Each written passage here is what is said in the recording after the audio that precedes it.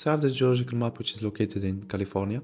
So what I'm looking to do is to get this image inside of Google Earth Pro directly without using a GIS software. So to do so, we are going to use the overlay option of Google Earth Pro. So before starting, we need to add some coordinates, those 4 corners. So we are going to start by adding this first point inside of Google Earth Pro. We are going to use those points in order to georeference manually our image. So I'm going to add this first point with these coordinates. This is the longitude and latitude according to Universe Transverse Mercator coordinate system. So I will start by adding the first point by clicking on this button here.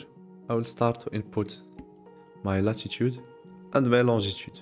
So make sure that you are located in the right position. Like for my case, my latitude is located in the north hemisphere and my longitude is in the west.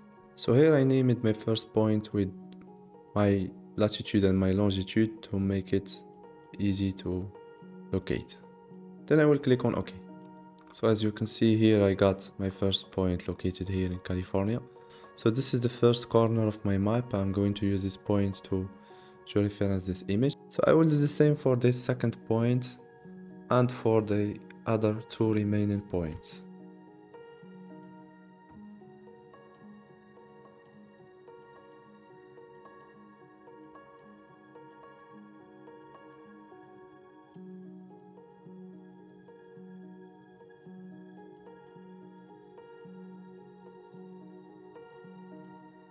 After adding the 4 points with the coordinates of the 4 corners of my map, I'm going to add my geological map as an overlay. To do so, head over to this button, add image overlay, and click here in order to import it.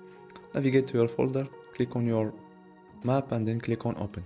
You can here, for example, change the transparency of your image, change the size. You can change it just by click and drag those green borders.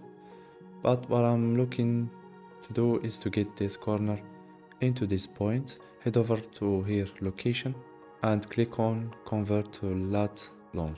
And now you can play around with these corners without any distortion for the image.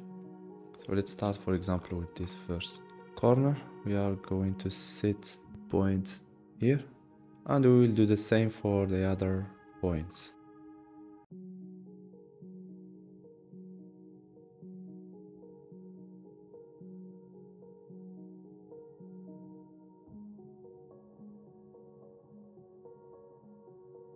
So this is not an accurate georeferencing, this is just to give you an idea where the map is located and where the different geological formations are located. So I think that this is good enough, and then click on OK. So now you have a georeferenced geological map. You can analyze your geological formations. You can also right click on your map, go to properties, and then increase the transparency in order to better analyze your study area. So that's it for this tutorial. I hope that you got some value from it. If so, please like it and subscribe if you want to get more of this kind of tutorials.